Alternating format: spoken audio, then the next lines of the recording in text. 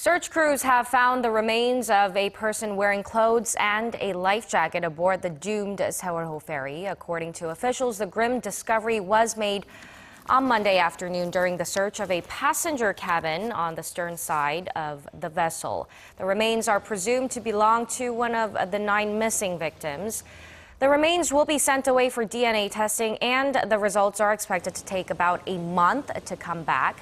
The Sewol-ho ferry sank off the country's southwestern coast in April of 2014, killing 304 people, most of them high school students.